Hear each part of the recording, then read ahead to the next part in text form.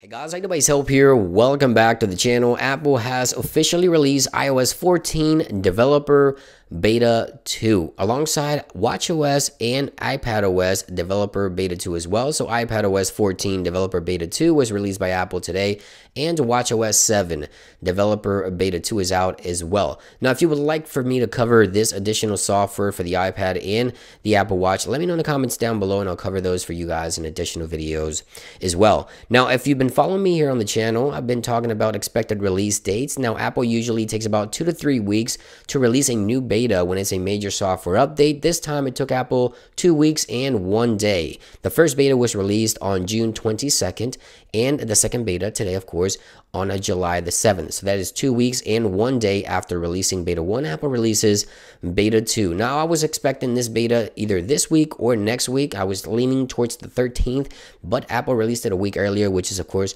a great thing. This means more betas. Apple is working a little quicker. We can anticipate maybe 4, even 5 additional betas and a Gold Master copy before this iOS 14 hits everyone worldwide with the release of the new iPhones later in September. Now, public beta testers, you haven't seen a beta as of yet. You can expect it in the next couple of days. Maybe by the time you watch this video, public beta 1 would be out, but expect it any time now. I'm leaning towards the week of the 13th for developer or public beta 1 to be released to developers in the public beta testing program. Now, iOS 14 Developer Beta 2 comes in at 840 megabytes, give or take, if you're updating from Beta 1. Depends on your device, of course. And if we head on over to settings, the latest build number here is 18A5319I. That's going to be the latest build number for iOS 14. Of course, let's take a look at some of the latest changes within the latest beta. I have this iPhone here running beta 1 just for reference so we can see the difference in software. And let's start with some of the UI changes. First up, the calendar application is new in iOS 14 beta 2. We see there that Tuesday is abbreviated and the number there, the 7, is slightly darker. Taking a look here in comparison to beta 1, we have the entire day there. It says Tuesday, and the font is slightly thinner and lighter over here. In beta 2, slightly darker, a little thicker, and it's abbreviated instead of the entire day written out.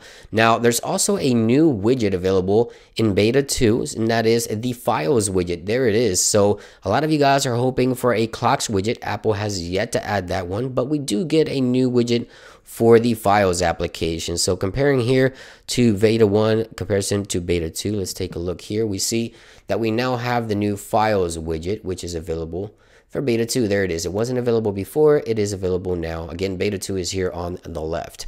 Now, there's also minor changes here as well within the UI. So if we head on over to the widget panel here, we see that the actual add widget text here sort of matches the color of the widget, unlike beta 1, but I kind of prefer the beta 1 style. Let me know which one you prefer. You can see their text is slightly different there as well. So let's head on over to the photos here and continue showing you some of the latest changes. Now, Apple, of course, has a lot of artificial intelligence built into iOS, and with that, we see a lot of Siri suggestions. Now, this is Spotlight search here. So Spotlight will give you suggestion based on what it is that it thinks you want to do when you go to Spotlight. However, now, if you see a suggestion in Spotlight that isn't something that's relevant to what you're looking for, you can actually thumb it down, and the software would learn in the future what to suggest based on what you like and dislike in terms of suggestions here in Spotlight. Now, this is here. Right here, you can 3D touch and click down or up if you like it or if you don't like it on your suggestions for Siri. So this will help the entire OS just feel a lot smarter for you. Now, we also have some minor changes within the family sharing icon. So if you head on over to settings here, we go to iCloud, we see that we have slightly different icon there for family sharing. Beta 1, there it is. Beta 2, there it is. So slightly different family sharing icon in beta 2 as well. Now, the new incoming call UI for the iPhone in iOS 14 now also has a different look as well. So if we head on over to settings here, that is the extension that I'm talking about, the phone extension here.